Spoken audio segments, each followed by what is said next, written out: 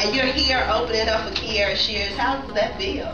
It's amazing. It's just to see someone that you admire in music. It gives a great feeling.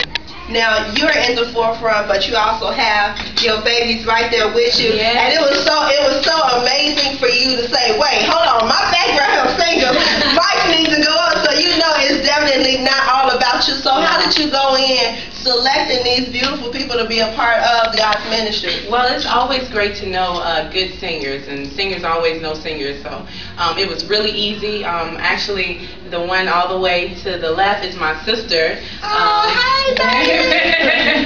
They are my brothers and sisters, but she's my biological sister. And the one in the middle, we call him Burger. He's an amazing singer. And then my baby, she's just so cute to me. This is Brittany, amazing singer as well. So all singers from Chicago, and it wasn't hard because, I mean, it's a bunch of singers. You don't have to go too far in Chicago, so it was really easy picking them, and they're amazing. So I enjoy singing with them. Now you have an anointing that's definitely placed on your life, and I know that that's through sacrifice.